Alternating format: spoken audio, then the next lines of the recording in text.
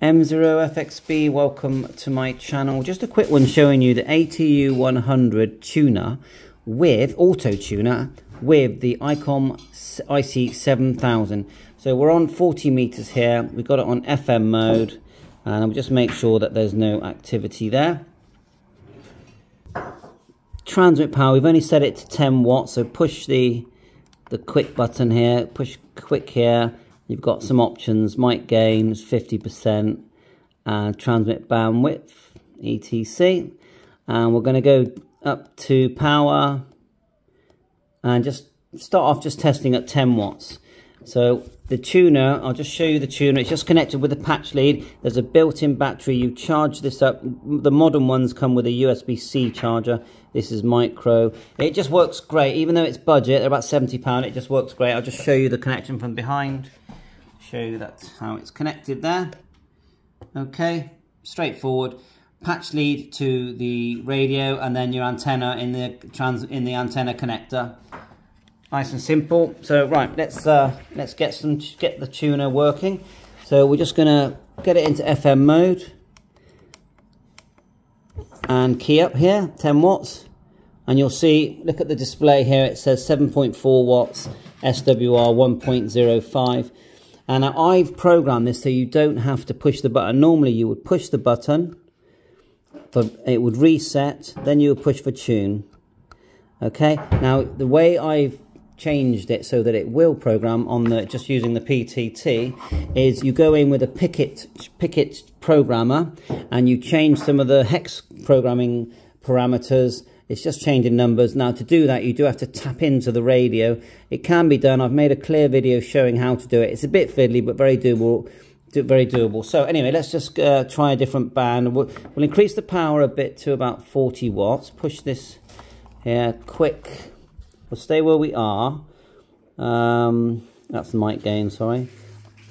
RF power. Let's go to 40%. And then we'll just watch what happens on all the information's here. Now there's a newer version of this which gives a nice bigger screen with a graph and everything, which I have got, which I'll be testing soon. But anyway, ATU 100, the older version. Let's key up FM. Look, 45 watts, 1.23 SWR. Not bad. Not amazing, but not bad. It's only a long wire, 9-to-1 Ballon. Let's go. Let's really push it. Go down to 80 meters. I'm just going to check that no one's there.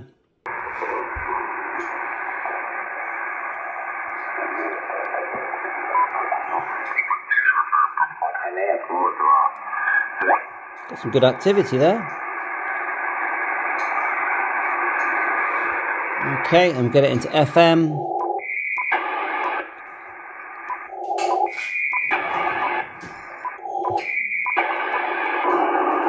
And hold it down to get it into FM if it's in AM.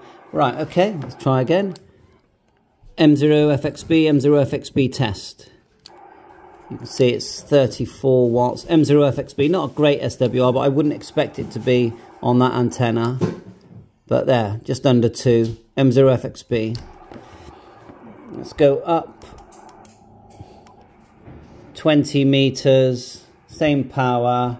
I'll just check no one is there.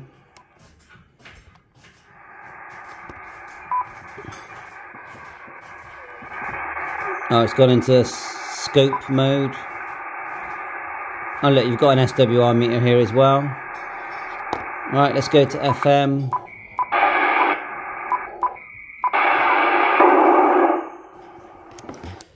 M0FXB test. You can hear it tuning there. Mike 0 Fox X-ray Bravo test.